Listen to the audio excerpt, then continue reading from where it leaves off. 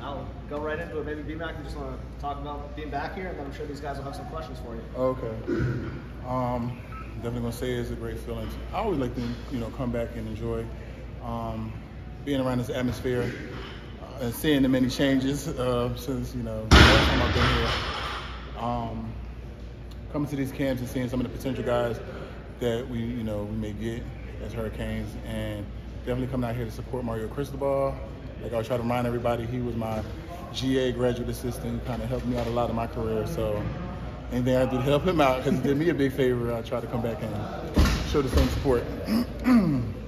You see the way that they've built up this offensive line, that has to get you pretty excited, right? Right, and they were telling me they mentioned to me like 2 guys, I think were freshmen, that remind them of myself. So I'm excited to kind of meet them and kind of see, like their footwork is important and just how they play. And then as the footwork and technique becomes mindset, so that too.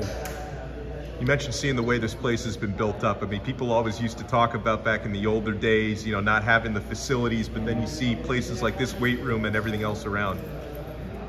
We actually just talked about it today, Najee and I, how we didn't really have the top facility and everything, but we just had like our work ethic and our grind, and you just kind of get out there and get it done. So I don't really feel like it's about the facility, because a weight is a weight. You're going to do your workout and make do with what you have. But I think we did a great job of that. But a lot of guys like the look of things too. So Miami has definitely come in and enhanced this facility a lot. It used to be like a small box, like, you know what I'm saying? I remember it was like. Do you guys ever, like the alumni, ever kind of razz the current players, say you guys have it so much better than we did? They do, and they never. Well, they don't know, but they definitely do. They even have like dorms like right across the street now, where like we were like way across campus, and like Pearson and Mahoney section. So it's a lot more convenience for them, so they shouldn't be late. You know what I mean? A lot more things should be like, they have like a better, like food in here, like they have like a lot more things going on. We used to have to order like Bezies, like call on the phone and get it delivered to us, stuff like that. So they have like a whole training table in the building, so it's a lot more convenience. Obviously, there's a big difference between being a GA and a head coach, but what about Mario back then is still maybe the same that gave you so much confidence? I think he has a great eye for, he has a great eye. Sorry. He has a great eye for potential. You still have the great hands. Yeah, right. He has a great eye for potential, and he's seen that in like myself and a couple other players, and knew to work with them. I feel like that's what probably makes him a great recruiter. He has a great eye for that talent, and also it's a mindset. So you can have a lot of talent, but if they feel like privileged or whatever like that, like you have to get guys who don't mind coming here and working and coming in and try to take people's position. That was another conversation we had earlier, is like the group I came in with, Vernon Carey and Philip Buchanan and Clinton Portis. We talked about how when we were in our orientation, Clinton and Philip were already like discussing how we're only gonna be here for 3 years. Like that was their mindset. Like, I'm coming in, I'm taking somebody's job, I'm getting out. Like, you know what I'm saying?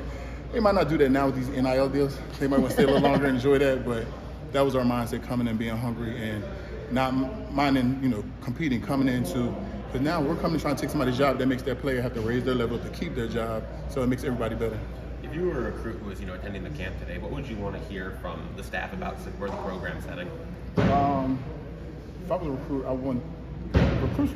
I'm gonna tell you, to be honest, these recruits want to hear that they're going to play right away, but they just have to know that it's a marathon, not a sprint, and just come in here, we can help put you in the right direction.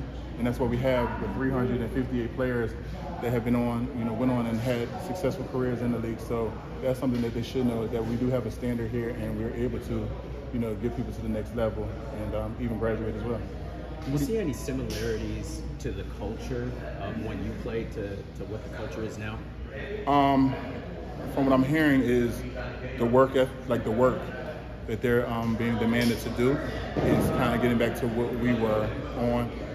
I don't know the players, but as far as when I was here, we were very close off the field as well. So I feel like that's a very important thing too, is getting things, whether they do paintballing, some team bonding activities, escape room, something to start becoming a team and like a family, because that's what we were. So that's what another element that's important besides the athleticism part is becoming like a family.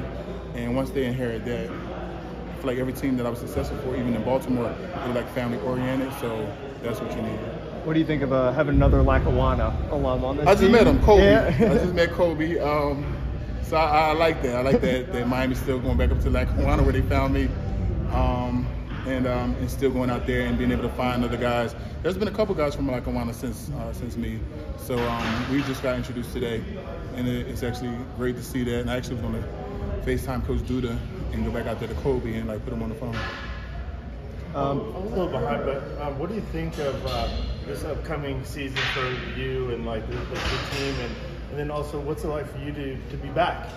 I enjoy being back. For as far as the upcoming season, I expect it to be better than last season, but I look at it as the freshmen who were here last year, give them to like their junior year and everything, and by then, while them juniors, they'll have a certain like work ethic under them to be able to relate to everybody else. You know, you're trying to get, you know, some of the other people who aren't used to, you know, the new style. So once you have everybody like at least junior year, everybody kind of be acclimated, and then that'll become contagious, and that work ethic will be contagious. So I'm looking for this year to be better, and the following year to be even better. Didn't ask you about the Hall of Fame. Just what was your reaction when you found that out earlier this year? I was on a ballot, like I think like maybe once or twice prior, and I never knew how you voted. Nothing. So I was like, what?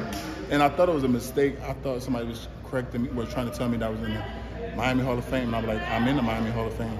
And they're like, no, the Hall of Fame. I clearly wasn't thinking about the college because I never knew how they operated. And then they were like, I'm trying to explain you're in the College Hall of Fame. I'm like, when was the voting? Like, I never knew how to tell people to vote or anything. And then they told me, and then it was announced as seeing like a pre-show for the national championship game. I'm like, oh my God. It's like, I don't know. I feel like when I first started, I didn't even think about being in the University of Miami Hall of Fame, let alone overall college. So it was definitely a big shock. I'm looking forward because I go out to Vegas in December for the actual induction. I feel like I have a great class. Dwight Freeney's a class member. Yeah. Mark Rick, right? Is Mark Rick Mark Rick is. I know Tim Tebow, Reggie Bush. So we have a great class of people. Robert Gallery, great class that I'm a part of, and looking forward to the experience. Thank you. Okay. Thanks, Brian. Gallery, that's what I haven't heard. Yeah, I'm